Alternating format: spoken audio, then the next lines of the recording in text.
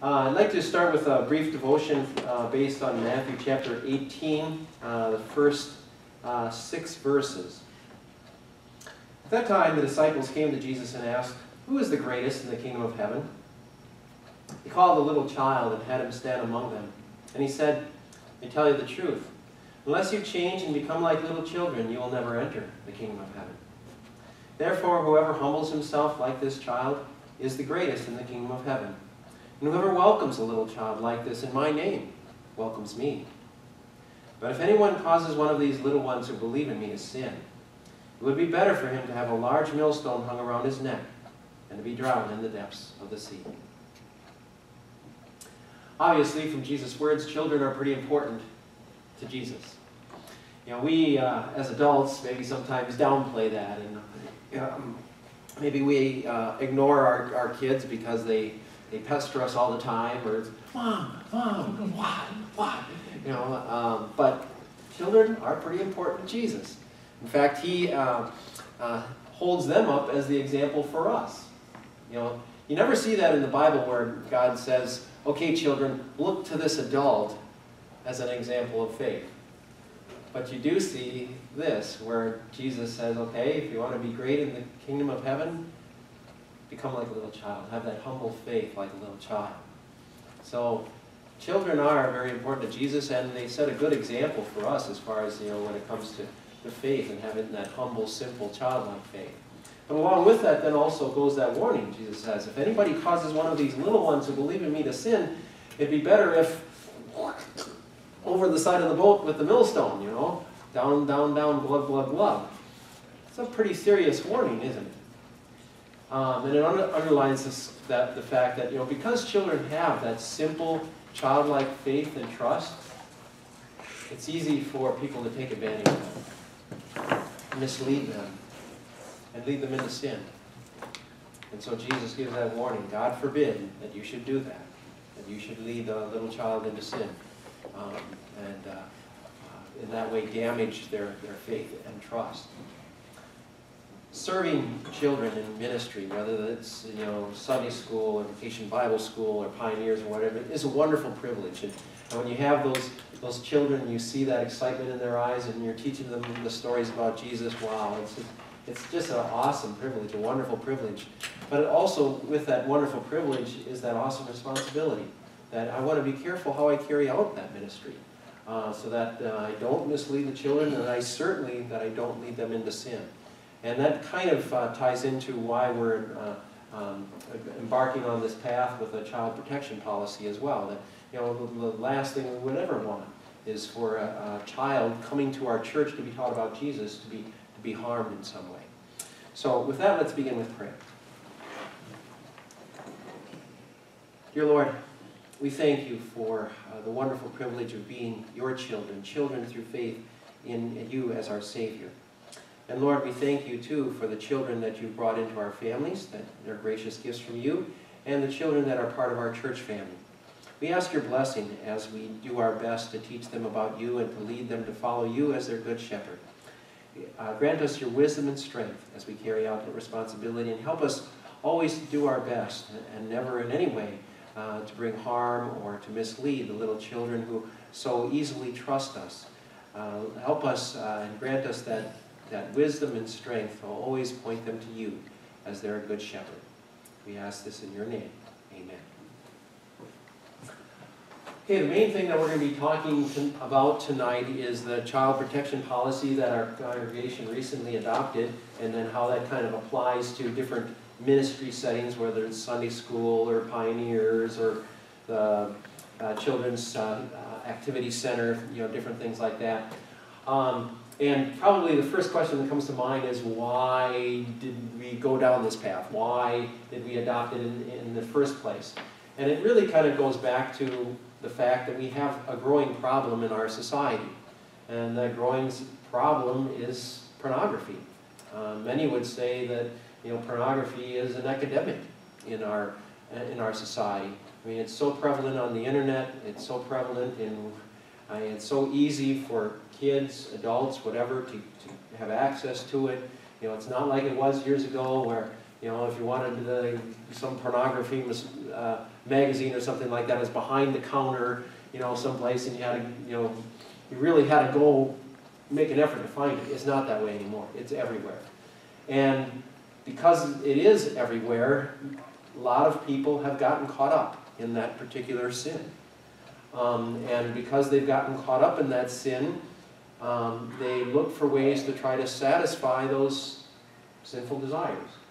And sadly, oftentimes they try to satisfy those sinful desires by taking advantage of other people, especially those that are vulnerable. Now, those could be older adults.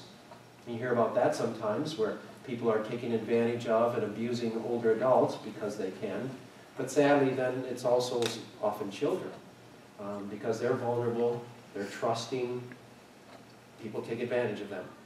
So, you know, the last thing, as I said, the very last thing we would ever want here at church is for children to come here to church to learn about Jesus, their Savior, and then end up being molested or abused in some way. And sadly, you hear about it all too often. I mean, just, you know, myself and my family, we were visited some friends on our vacation at the beginning of July. They were from Green Bay, Wisconsin. And, you know, while we were there, they told us about a church. Thankfully, it wasn't their church, but a church just down the road from them, where they had an incident, and it was all over the newspapers and everything, and it was really a sad, sordid story. And like I said, you just hear about it, you know, too often. So our church has adopted a policy this last July to protect children, and especially from child abuse. And so we're going to walk you through that document. Lori's going to jump in here and then walk us through it and answer questions that you have, talk about different situations and settings, how it applies. So, Lori, we'll turn it over to you. Okie doke.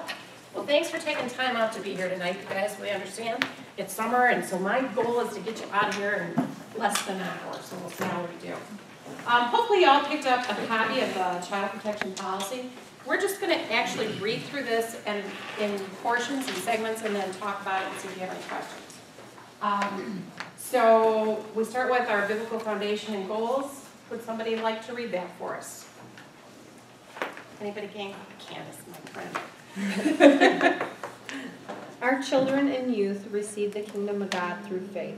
They are entitled to find church and school places where they find adults they can trust. Trinity Evangelical Lutheran Church is committed to care for, support, and protect all children who enter its doors and share with them the love of God and Jesus Christ. The church is called to welcome and nurture the child. Our goal is to maintain a safe, secure, loving place where children may grow and where those who care for them may administer to their needs in responsible ways. The physical and sexual abuse among children and youth in our society necessitates a child protection policy. Trinity Evangelical Lutheran Church has instituted policies and procedures to reduce the risk of child abuse in our church and church-related activities. Our policy is intended to protect our children. However, the policy also benefits parents, teachers, staff, and volunteers as well. We believe that this policy will help reduce the risk of child abuse occurring at Trinity Evangelical Lutheran Church, as well as minimize staff and volunteers being placed in positions of risk. We uphold that to report abuse is to be a witness to the world of the love and justice of God, and recognize that reporting abuse is a form of ministering to the needs of those crying out for help. To report abuse can help to stop existing abuse and prevent further abuse. We are committed to protect and advocate for children and youth. The church, at all levels of its organization, is entrusted with the responsibility of providing an emotionally safe, spiritually grounded, healthy environment for children and youth in which they are protected from abuse. Okay. Any questions thus far? Great. Okay, so the child protection policy. What you see in bold there is kind of the policy in a nutshell. It says Trinity Evangelical Lutheran Church requires background screenings for all staff and volunteers at or over the age of 18 who are overseeing, supervising, transporting, or have access to those under the age of 18 who are in our care. Somebody want to jump in and continue reading there? Lynn? No person may be entrusted with the care and supervision of minors or may directly oversee and or exert control or oversight over minors who has been convicted of the offenses outlined below, has been on a probated sentence for any offense outlined below, has received deferred adjudication for any offense outlined below, as presently pending any criminal charges for any offense outlined below, until a determination of guilt or innocence has been made, including any person who is presently on deferred adjudication. The following offenses disqualify a person from care, supervision, control, or oversight of minors. Any offense against minors as defined by state law, a misdemeanor or felony offense as defined by state law that is classified as sexual assault, indecency with a minor or adult, assault of a minor or adult, injury to a minor or adult, abandoning or endangering a minor, sexual performance with a minor or adult, possession or promoting child pornography, enticing a minor, bigamy, incest, certain drug-related offenses, or family violence. A prior criminal history of an offense against minors. The following offenses disqualify a person from transporting anyone under the age of 19. Having a suspended or revoked driver's license, inability to provide proof of valid insurance. Note, youth participating in adult ministries are not deemed to be in the care of the ministry members, such as ushers, bowling, darts, etc. Okay, how about any questions on that part? None? You guys are an easy group tonight. Okay, so basically those offenses, those things that are up there on the top of that page are what's going to keep somebody from serving in one of our ministries with children under 18. Okay? The purpose, somebody want to jump in on that? Adam.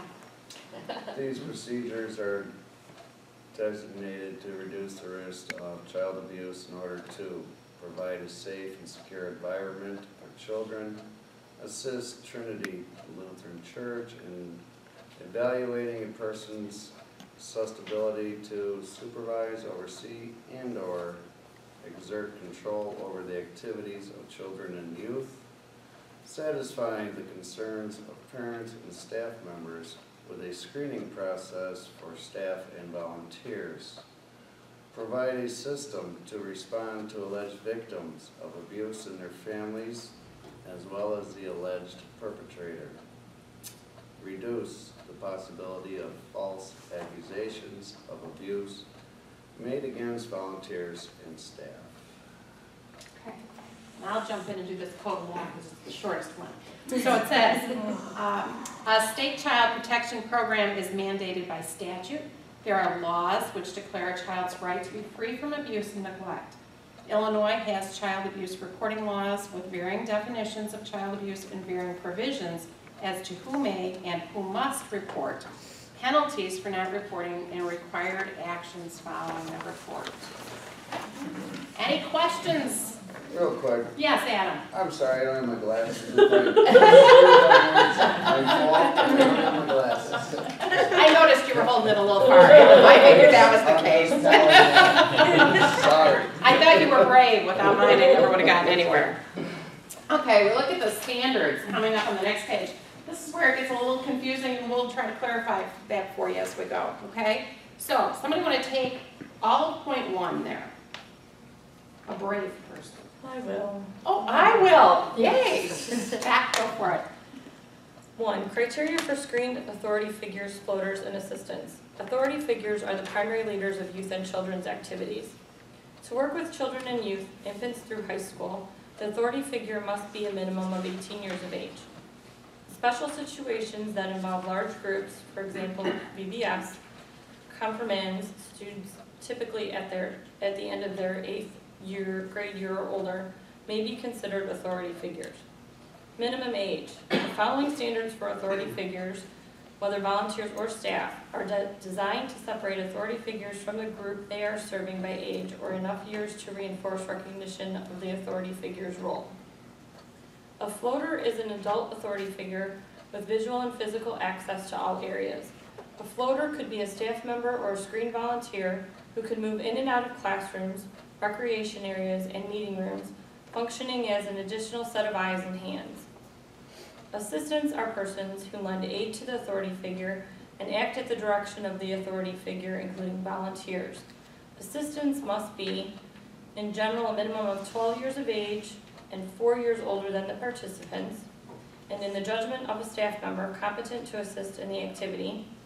Under special circumstances, junior high age students may assist at the discretion of the ministry leader. For example, VBS, Sunday school, Easter egg hunt, etc.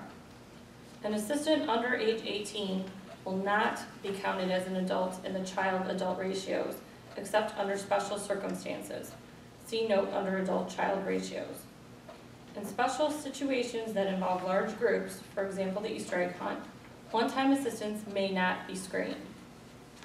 Parents are welcome to stay, observe, and help with activities. In order to qualify in the assistant role, they must be screened.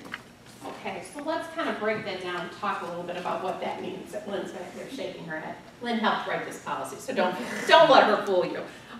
Okay, so in terms of authority figures, so that would be all of the staff would be considered an authority figure. A ministry leader would be an authority person, basically the person in charge, okay? A floater, an example would be, for instance, we have people that serve in the nursery, and we may just have one adult in there. But if Mr. Blower happens to be responsible for being the floater to check in and make sure everything's going okay, he could be viewed as the floater. It could also be another ministry leader, another adult over the age 18 that could be the floater. So what we're trying to avoid is one adult alone with children. Does that make sense? Okay, great. The assistant is anybody else that's helping in those roles. And they can be a minimum of 12 years, but we're trying to keep that 4-year difference.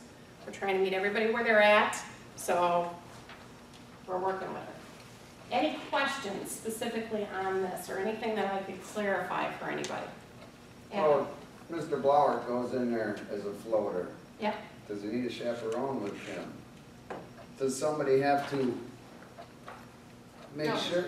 No, there's someone already in there. There's somebody I already in there. understand. Yeah. Okay, I'm just, seems like, maybe I'm thinking outside the book here, but I'm just, Yeah, so we're trying to have 2 people. So, Correct. and we're not ever gonna assume that a male needs an extra chaperone or That's whatever. what I'm Yeah, getting at. Yeah, that's kind of what I thought you were getting at, Adam. I know you well enough. Yeah, no, and actually you would find that statistically there's a number of women that are actually accused of those things too. But Mr. Blower has been screened, as all of those floater people will be screened. Does that make sense? no, that's fine, I just. Yeah. Yep. Our goal is ultimately to keep the kids safe. Any other questions on that part? Okay, the 6-month rule, number 2. Somebody want to grab that one for me? Beth, my friend. Number 2, the 6-month rule. Trinity Evangelical Lutheran Church imposes a 6-month rule in the selection of new members wishing to give service in the areas of children and youth ministries. Volunteers seeking to serve in the leadership or authority role of children and youth ministries must be members in good standing of Trinity Evangelical Lutheran Church for a minimum of 6 months. The 6-month rule will be waived for clergy or staff if they accept a call to or are hired by Trinity Evangelical Lutheran Church or Illinois Lutheran Schools. Persons not meeting this minimum requirement may only serve in an assistant role. Okay. Beth here, perfect example of this, right? One for me. So let's talk a little bit about that. So the 6-month rule does not say that we don't want new members to serve. We absolutely love that you're here, that you're going to serve. The 6-month rule says we're not going to put a new member in that sole leadership position over a group of children, okay? Is that clear? Okay, awesome. Any other questions on that? We'll move on. Another volunteer place. So now this is the responsibilities of volunteers and staff. The 2-adult rule. Somebody want to jump in? Thanks, Debbie. 2-adult rule. Whenever possible, all children and youth programs should be staffed with a minimum of 2 adults. When impossible to staff with 2 adults, there must be an additional adult serving as a floater, with visual and physical access to all areas.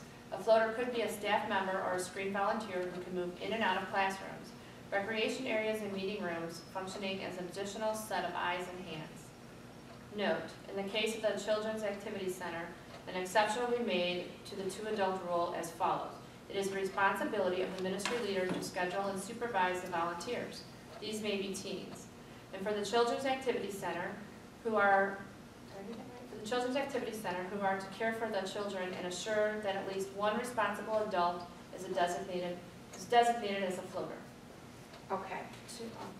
So that's the 2-adult rule. So for an example here, this past summer during the Beth Moore study, we had a number of youth workers in the Children's Activity Center. And I was that designated floater. So I made up for that 2-adult rule as I could move in and out to make sure that things were being handled properly. The kids also knew that I was the go-to person if there was an issue. Go get Mrs. Fleury. We had none of those, I should be happy to report. Any other questions? Okay, down to adult-child ratios. Go for it, Debbie, we love it. Adult-child ratios. Note, all ratios must be understood in the light of the 2-adult rule standard.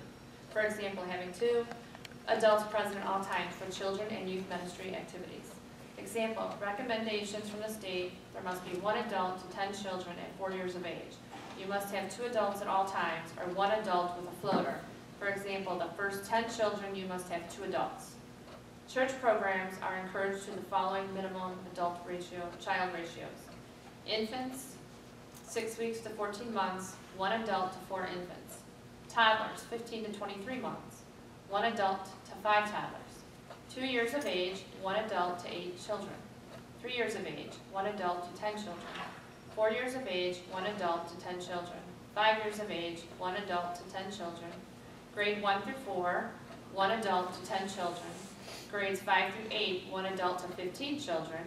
And grades 9 through 12, 1 adult to 15 children. Mixed age groups following the youngest child ratio. In special situations that involve large groups, for example, VBS, confirmands, may be considered adults. Okay. Aren't those like the DCFS standards too? I think they're the state standards. I think they're the state ones, because I think at the Early Learning Center, we had to have so many for kids. Yeah. I mean, it's not like you picked random numbers. No, we did not pick random numbers, thank you. We followed numerous sets of guidelines that were laid out for us, so that was good. Okay, any questions on that, or we'll move on to transportation? Can you just make sure that that's clear, because I know that was always the part that was confusing when we were going through it. Like, Transportation? No, sorry. Oh. The ratios. So the ratio. So just like give an example, so if we're at Pioneers and we have, 20 kids in grades, 1 through 8, Right. we need to have at least 3. So grades 1 through 8, and you have 20 kids. So there's that one, That's in grade 1 is the youngest, right? Right. right. So that would say 1 to 10. Yeah. I guess it 1 would adult depend. for 10. So Right. if we had, If you have let's say 11 most- children, you're going to need 1 more adult, correct? Right. Well, and it still goes, Pastor, go ahead and jump in. Yeah, They use a floater? right, but you could get by with 2 if 1 is a floater. 2 total. You could get by with 2 Second one being total. the full floater. Right, because one would be the floater. I mean, ideally, with that many kids, you'd probably want 2 adults in the room all the time, because especially if it's 20 boys. I don't know, the girls are kind of crazy too, so. So we hear Lynn's looking for extra volunteers for Boy Pioneers, so up that number for her, okay? We'll make that number higher, yeah. And then what about with the Children's Activity Center? So if they have, so I know you were saying that the one person in there, the second person would probably be the floater, but what if they get to a certain point? If they have too many young kids, do they say that, sorry, you can't have any more kids in Yeah, here? because it's hard to staff that. You don't always know who you're gonna have. Exactly, some days we have 0 and some days we have 5 or 6. So we typically try to plan for adequate numbers. If we need to pull somebody in there, it's always advisable to grab somebody who you know is screened and bring them in and have them help. Yes? So that would be like, you're in there, you're overwhelmed, all of a sudden you have an additional kid come in, you need to go out and find the floater, so they bring from. Well, I don't think, what's our average in there, Michelle? From 9:30 service, there's usually, not as many. But Okay. with the Bible classes and stuff, the one day I think I had 15 in there. Oh. But that's the high, that was only Yeah. once or twice, like, We need to build, you guys. I don't know, 15 kids in there? Well, it depends. and sometimes it's an overlap, like, And you they're know, not- one service is where people are going to class or something, so then you might have just had 1 or 2 kids, Right. and then all of a sudden you have 6 or 7 kids, and then, Mm-hmm, There were a lot of us in Bible class that had kids. okay. And most of them were from the Bible class, lately. Okay. the hard part Thanks, about Michelle, that is if we you have love a you. baby, you gotta carry a baby, you know, what I Right. mean, if there's a Yeah. baby, you can't, it's Exactly. different than just having kids that are Exactly, reading. exactly. So it really depends on that age difference It there, does. Yeah. you know, and, I think we're working on that. Yes, Michelle? We want to make sure that we have. Eventually. Yeah. Well, I have a whole list of people, I just Yeah. procrastinate, I just gotta. Yeah. Can we like go after, can we like maybe try to recruit your people who were volunteering? You to come in? absolutely can recruit the Because they would people. just be volunteers, they wouldn't even have to be screened, right? Because they're still Correct, in if they're school. under 18. Yeah. Yeah. So maybe we can recruit some of them to help out. I have that whole list for you. Oh, that'd be kids. great. We're working on it. Hey Lori, whose Yes, sir. responsibility is this to monitor this ratio? So the responsibility of this, and again, keep in mind that floater concept, would be the ministry leaders. So if you guys feel like you're getting in over your head, and there's like too many people here, you need to say this to one of the staff members, hey, we gotta get some extra help in here because our program is growing by leaps and bounds, and this is a wonderful thing, but we need additional help. Make sense? Yeah. And so you can always use your personal member ministry coordinator to say, do you have some names for us of people we might be able to recruit, you know, or invite into ministry, okay? Cool. Other questions? Thanks for that, Lynn. In Sunday school, might have a toddler class with 15 kids, 15, 17 little kids. Okay. But it would just be me, but I would have youth helping. Okay. That is okay. And those are Right? assistants, absolutely, Okay. absolutely. And you still have a floater, you should have another adult that's moving throughout the building that could pop their head in and say, Melissa, are you okay, dear? And she's got all these little people climbing all over her. But that's awesome, that's awesome. Okay. Anything else? Awesome. So now we go on to transportation, number 3. A volunteer, please. Traveling to and from program events. It is recommended that all drivers be between 25 and 65 years of age when transporting children under the age of 18. From time to time, drivers outside these age ranges may be utilized at the discretion of the authority figure and in compliance with the Illinois state law. All drivers should be screened in the same manner as the volunteers for the event. When private vehicles are used to transport children and youth for programmed church-related events, leaders should ensure that appropriate insurance is being maintained by both the church and the private driver. It is recommended that 2 adults be placed in each vehicle whenever possible, and/or the vehicle's team in minimum groups of 2 to stay together at all times. On all planned transports, a signed permission slip must be on file. In the absence of such a form, the church staff shall call the parent or relative to sign the form, give verbal consent, or pick up the child. All drivers and passengers must comply with the state regulations. Transporting children and youth to and from home. It is often out of the pastor's, children, or youth leaders' control as to the manner of the procedures by which children or youth arrive for and depart local church events. It is, however, likely that these persons may occasionally be asked to drive a child or youth. We offer the following guidelines. Ministry leaders and church staff will make every effort not to not transport a youth or a child unless a second adult is in the vehicle with them. Okay, so there's a couple of things that we want to touch on there. First, we don't believe that we do a lot of transporting at this point, but basically this policy follows the same idea that we use in our school system, that you would provide a copy of your driver's license and a valid insurance card to the ministry leader, or better yet, to the staff member, and they would have that on file in the office prior to the trip. Okay, make sense? And then in regard to that transporting children and youth to and from home, you know, we know everybody's friends. You know, Lynn may have her sister-in-law say, hey, could you bring one of the kids or something like that. What you choose to do on your own is okay. It's where those situations where you're putting the church at risk. So we really want to make sure that that's clear. Okay? Other questions? Okay, we are moving right along, you guys. If the kids were to walk somewhere, Yes. we just need a permission slip then? Permission slip, yeah. Okay, so screening procedures, we're gonna get down to now what this process is actually gonna look like. And Debbie, I'm sorry, you can't read anymore. We're overusing your voice, my darling, but thank you. If anybody else wanna read? And if they all say no, Then she's gonna come back. no. Anybody? I'll read. According to the dictionary, to prevent is to stop something effectually by force, By forestone. action and rendering it impossible. It is the hope that within the activities of Trinity Evangelical Lutheran Church, we might prevent the abuse of children, youth, and vulnerable persons in our care. The initial and most fundamental step to prevention is the careful screening of the persons who will have access to children, less than 18 years of age. Although we recognize the integrity of an overwhelming number of persons with a disconcerted calling to ministries with children and youth, we realize that abuse still occurs in the church. Therefore, we believe that all persons should be properly screened and all screening documents kept on file. The following steps will be followed in screening volunteer staff and potential staff applicants. 1. Completed online application and consent form. 2. Background screening performed.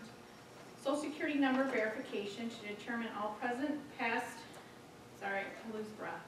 To determine all present and past places of residence. B. Sterling National Criminal Database? Yes. Okay. C. The nationwide sex offender database. D. Additional county courthouse screenings will be run at the discretion of the background screening administrator. 3. Background screening administrator monitors the results. A. If the screening comes back fine, move to point 4. Okay. B. If there are questionable results flagged by the background screening provider, it will be called to the administrative pastor's attention. 4. Volunteer is scheduled to meet with the ministry leader or volunteer orientation and training. Okay, thank you, Melissa. I hope we haven't moved things along at all. If we have, and if you're ready, that's good, that's good. Couple of things there. So just so you guys understand, the background screening administrator, that's myself. Pastor Benz is the administrative pastor. If there are anything that would be flagged, the only person that would see that would be Pastor Benz. I have no access to that. We also don't have any access to your social security number, your driver's license number, any of that stuff. And we'll touch on that a little bit more as we go forward, okay? So procedures for questionable results. Somebody want to jump in? Candace, thank you, dear. Procedure for questionable results. 1. When we are notified by the screening provider that a person who applied for a background screening has questionable results, the background screening administrator will notify the administrative pastor. 2. The administrative pastor will open the report and review the results. The administrative pastor is the only one who will have access to such reports. If necessary, he will seek clarification from the screening provider and/or additional searches will be run. 3. Person will be contacted by administrative pastor and meeting will be scheduled. 4. Administrative pastor will discuss results with the individual. 1. What type of offense? 2. How recent was the conviction? 3. How severe? And 4. How often? 5. The administrative pastor will document the conversation. 6. The administrative pastor will apply the child protection policy. The pastor will discern the questionable results. 7. If the pastor deems the individual fit to serve, the pastor will notify the background screening administrator of the recommendation and any restrictions. The person will be required to have an additional background check run in 1 year. The pastor and screening administrator will employ strictest confidential standards. In the unlikely event a board member or ministry leader becomes involved with a questionable result, they will be held to the same confidentiality standards. And then the frequency of the rescreening, it's recommended that the staff and active volunteers for children and youth programs be rescreened every 3 years. You guys like the way I take those really short ones? Yeah. So any questions that you have on the procedure for questionable results? I take it these people that are screening are good people, They're certified companies. certified. Oh, the company? Absolutely, We have absolutely, 1 billion people compromised. absolutely. But Absolutely. pastor you get the final say. So if it comes back, someone's a sexual pedophile, you did get to decide how severe it is and whether or not they get to help out or not, correct? Correct. Okay. Right. That's what I thought. I read it that way. Yeah, so, let's say, for instance, that what was on the record was that they raped somebody at age 18, and it happened to be their spouse. And they get, this information comes, and there was a charge filed and everything, they ended up getting married. Pastor gets that on his plate, you know, do you understand? I mean, there could be some things that Yeah. were ultimately like, oh, man, Yeah, you know? I understand that. I just didn't know if he was ultimately the one that was like, well, I understand you only, took a few little kitty pornography pictures, and that's okay. I'll forgive you, and now you can come help. Well, I got that's this what- for you. That's why I was just like, really? Like, I'm not saying you you get, of course, total, ruling, but I'm just saying, like, really, what's the purpose of this? I just wanted to make sure that you weren't. I don't think the Some big people, it's okay, certain things are okay and certain things aren't okay. There is a set of rules you're gonna follow, same as the, okay. So, and Melissa, so one thing that I learned in the process of going through, just implementing a background screening procedure, most of the people that get to this point will not have any issues or anything on their record. But it's preventative, you know what I mean? They'll go, oh, you're gonna screen, and oh, I can't be alone with kids for 6 months, and oh, you guys may be too much trouble, I'm gonna go to that church over there and try over there. That's fine, keep on keeping. I understand that, that's. Yeah, so, okay, any other questions on that? We're on to the back page, we're doing quite well, you guys. Reporting abuse and abuse, or alleged abuse. Beth, thank you. I had a short one. Okay, Seeing abuse and hearing the truth of abuse is most difficult at best. Abuse is a highly emotional issue that has at its core the violation of trust and the common understandings of healthy, whole, loving relationships. People most often want to believe the best of others, and therefore they have difficulty believing that an acquaintance or friend is capable of abuse. With emotions stirred by this volatile issue, our vision is often clouded and the voice is unheard. All reports of child abuse must be taken seriously and handled in ways that care for the well-being of both the abused and the accused. All cases of suspected abuse must be reported directly to the pastors or staff minister. They will then take the appropriate action in notifying the local law enforcement. Procedure for responding to a suspected incident of child abuse. 1. In the case of an allegation of child-youth sexual abuse, the volunteer is to remove the accused from the situation and immediately notify the closest available pastor or staff minister who will take control of the situation. 2. The pastor or staff minister will suspend the accused from duties involving children while the matter is being investigated by authorities.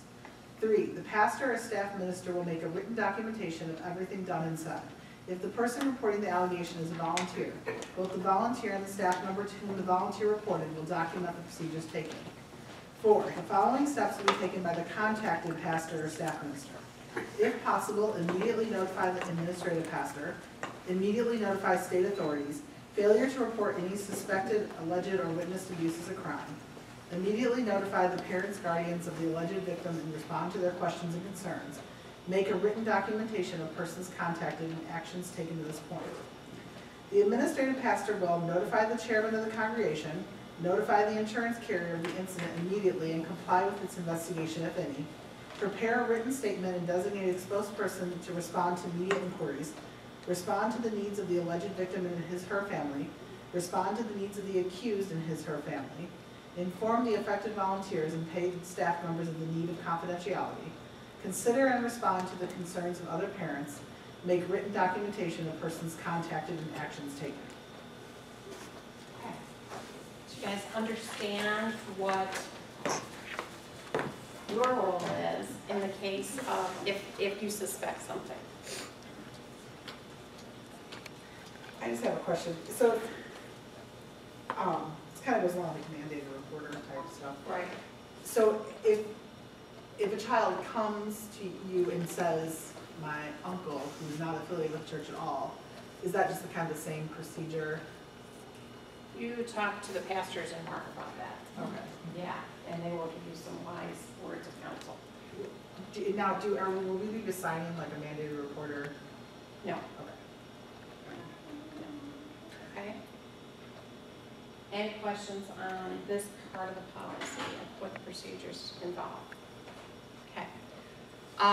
The next thing I'd like to do is walk you through the online background screening process. If you take a look at that agenda that you have in front of you, there's a lot of words on here, and we're just going to touch on things pretty quickly. The first thing is what's the screening checks and does not check, okay? So if you had a parking ticket, it's not going to show up, okay? If you happen to bounce a check, it's not going to show up. If you bounce lots and lots of checks and you were charged and it was a federal crime, you will probably get flagged. Oh, you have to do a lot of them for that to happen. Okay, thank you. Our banking friend Becca fills in with that, okay? It isn't checking into your credit or anything like that, okay? The actual things that it's gonna run are on page 6 there in point 2. The social security number verification, the Sterling National Criminal Database, and the National Sex Offender Database. And then that additional one, if something was flagged, then we could also run an additional check if we needed to at the discretion of Pastor Benz. Yeah, I do have a question on this. Yes, Do you guys use actual paid sites or do you use generic sites that are free? No, we do not use free. The company is called Protect My Ministry, and it is utilized by a number of our WELS congregations and is federally secured or whatever and regulated in terms of the information and how they handle that information. Okay, because I had an issue with a staffing agency that just ran Deborah Ritchie. Yeah. And then they didn't hire me, they said, oh, there's something with your name. And I'm like, no. And I talked to a lawyer to get that straightened out. So, Yes. But that's when you go to these generic sites. So I was just wondering if you use a legitimate site. Yes, well, and one of the reasons we chose Protect My Ministry is if there are 42 Deborah Ritchies out there, they're going to make sure that they get the right Deborah Ritchie, and they do the legwork on that. So that's one of the benefits of working with this company. Oh, that's Okay. interesting. Who will have access to your information? Again, only Pastor Benz has access to that. What I get to see is the lovely little C that comes by, okay, that says that your report is clean. So that's great news. And we're going to talk about the clear and flag thing in a minute. So I'm going to talk you through the application process here a little bit. And we're going to back up, see if it'll let me back up, to trinitycreek.org.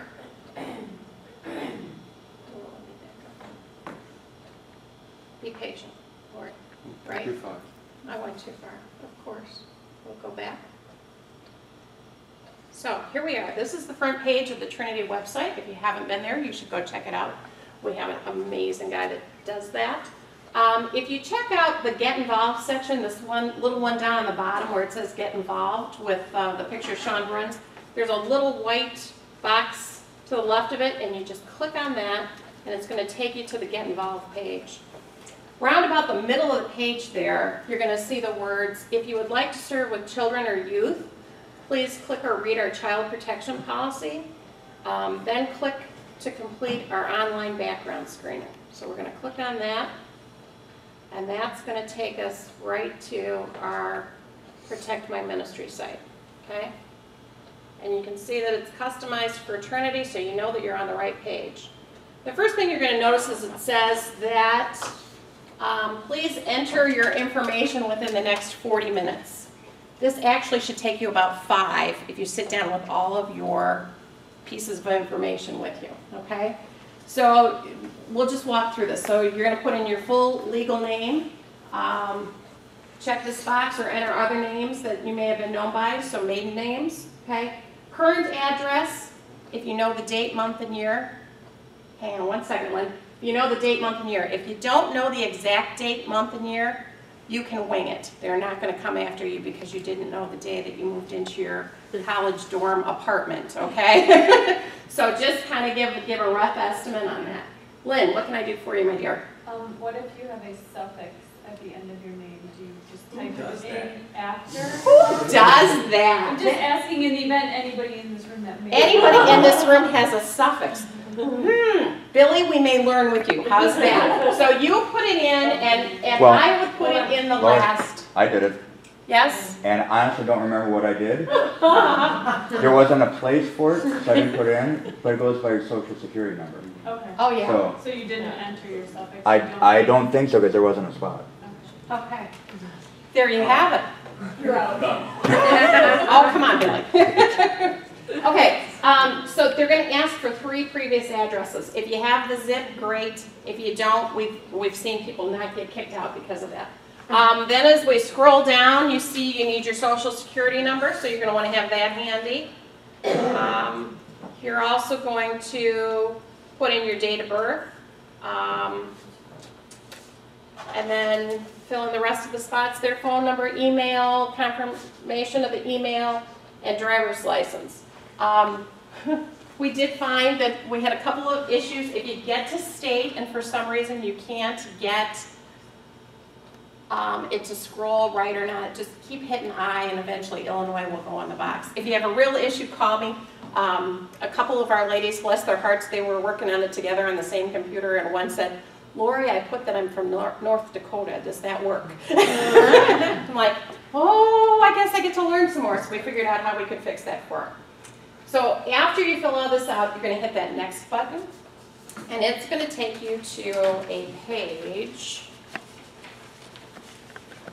that is here somewhere. Okay, I set it down. Did I set a piece of paper down? Here, I did set a piece of paper down. Okay. And it is the disclosure and authorization page. And so I just want you to know what it says because it sounds scary. You know how they give you those legal terms and it always sounds important. It says, in connection with my application for employment or to serve as a volunteer with Trinity Lutheran Church, I understand that a consumer report or investigative consumer report is defined by the Fair Credit Reporting Act will be requested by Trinity Lutheran Church for employment volunteer. So that Fair Credit Report that they talk about, that is exactly what we talked about, the Social Security verification, but it sounds like, don't you think, credit card report or something? You know, that's not what it is. So, just so you know that. And then I can't click on the next button because it's going to tell me I left something vacant, you know, and bounce me back, but that's all that's on that next screen. So, literally, if you have your stuff with you, it should take you 5 minutes, okay? A couple other things. If you do leave it open for 40 minutes, it's going to bounce you and you'll have to start all over. So that's just for your protection, okay? Okay, so after your application has been received, so I will get it, it'll say clear, and it comes back pretty quick. So if you happen to be a ministry leader and you're nervous about, I want this person to serve, and you know, like tomorrow I want them to serve or the next day, I would appreciate it if you could give me at least 3 days to make sure that the report is run. But it is fast in coming back, so you should know that. So there shouldn't be any major issues. If it's flagged, a couple of reasons that you can be flagged. You typed your social security number wrong. You typed your driver's license number wrong. There's some sort of record error. Perhaps, you know, they are struggling with which Debbie Ritchie are you, and we need to confirm something else.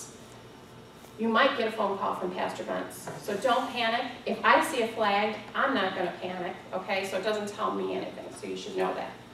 So if I'm back flagged with a different last name on your social security card and your married name?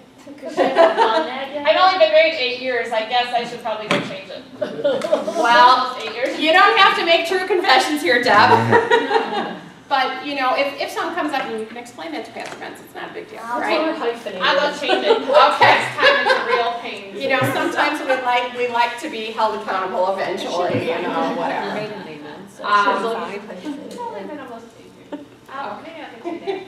So ministry leaders and staff will receive a list of cleared volunteers on or around July 1st, September 1st, and January 2nd. So you'll know who's been screened. So if you know Lynn, for instance, that my good friend Tracy over here is gonna come, and for some reason her name's not on that list, would you give us a, yoo-hoo, wait a minute, because Tracy thought she filled out, she thought she was all done, Lori never saw it, and all of a sudden we're like, ooh, we better figure out what happened with Tracy. She forgot to hit the submit button, and you know, whatever. Just kidding, Tracy, don't mean to be picking on you, no. So that's an example of a couple of things that you should know. Once you have given permission to us to run that screening, we're going to run them every 3 years. So as long as you continue to serve in children's ministry, we will run those background screenings, but you won't ever have to do another thing. Okay? So thank you for being here tonight. This is a good thing. So a couple of steps going forward. PMM realized that this now became a qualification for our youth ministries, and we have all those lovely ministry position descriptions. So we are going to take care of updating those all for you. And those responsibilities are listed on the back of what we will be adding to the ministry position descriptions. For the volunteer that they've completed and passed the online background screening process. And then responsibilities are to read and follow the child protection policy. Okay? Ministry leaders, yours is a little bit more. Same qualification, responsibilities, same read and follow the policy. Confirm that all volunteers over 18 overseeing, transporting, or having access to youth under age of 18 have been screened and are cleared to serve. So we need your help, because you know what? I don't go to Boyd Pioneers. Sorry.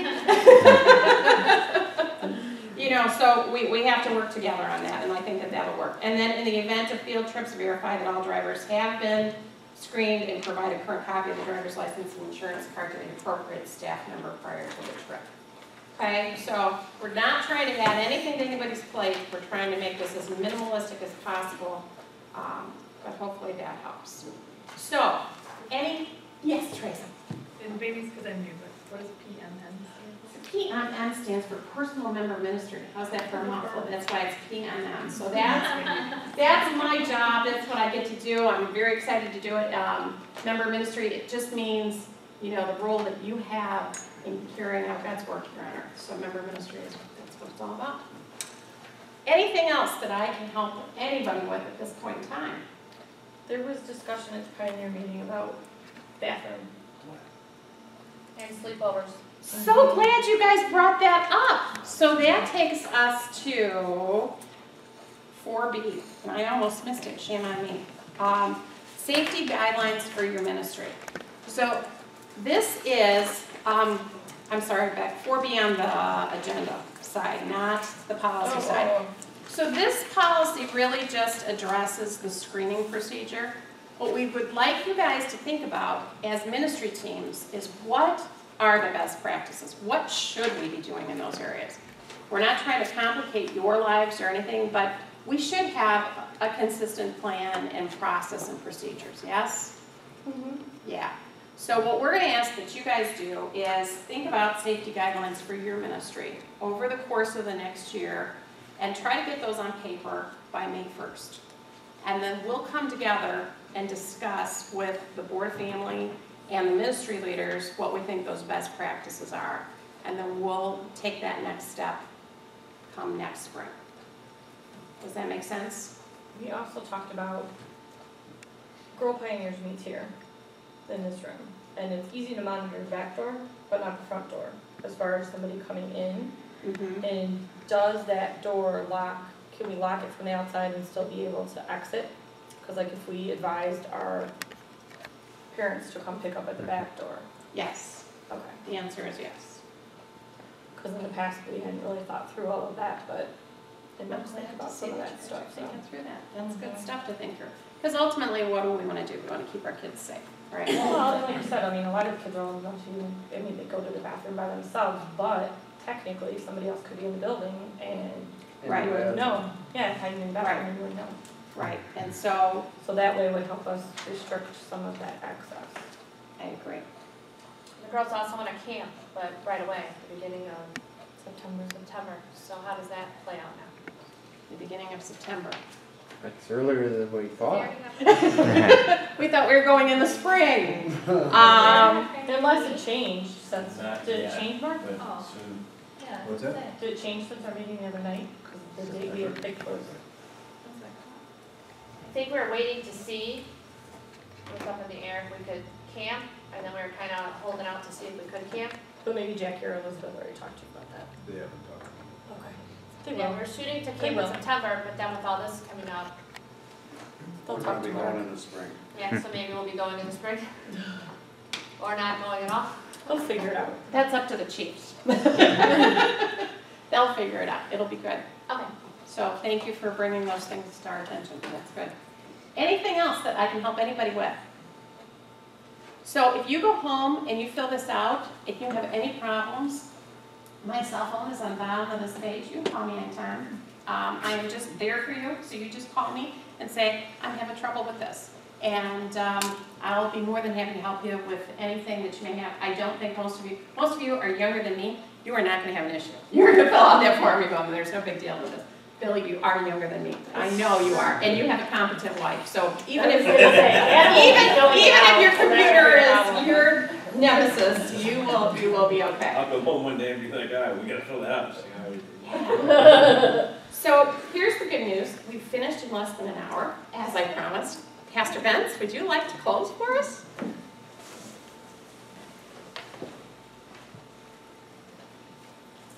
Let's bow our heads.